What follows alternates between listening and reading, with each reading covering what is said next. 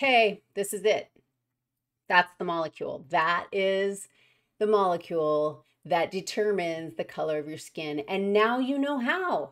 You know that it's a melanocyte, a super amazing, like octopus looking cell that is found in the deepest layer of your epidermis. And that we all have the same number. Dude, that's amazing.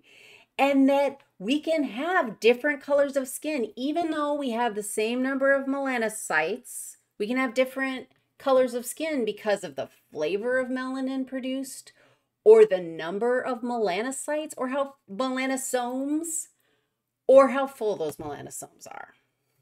That's it. That's it. That's how we end up with skin color. And yet,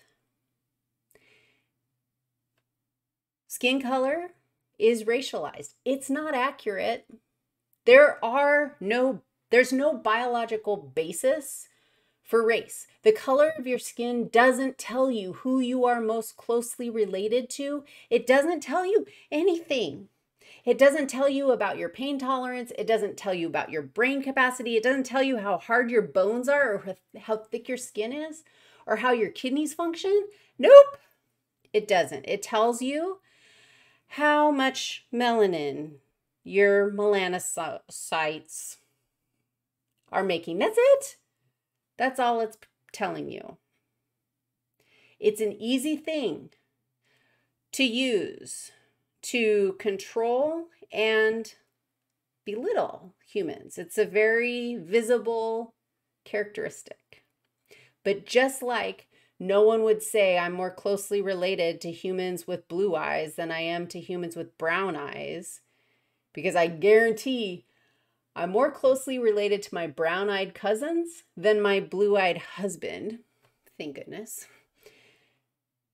The amount of melanin in your skin doesn't tell you who you're most closely related to. And it doesn't tell you what your body is capable of. My blue eyes don't tell you that I actually have increased risk of heart disease in my family. My eye color doesn't link with that. And you wouldn't draw that conclusion. You wouldn't say, oh, well, Riggs's husband also has blue eyes, therefore he's probably at a higher risk for heart disease too. That's absurd. Of course we wouldn't say that. Skin color is created by this molecule, and that's it. And that's the end of the story, and that's all I'm going to say. I think you are all spectacular. I wish you were here. I'd give you high fives and hugs and woof woofs. We got work to do, folks.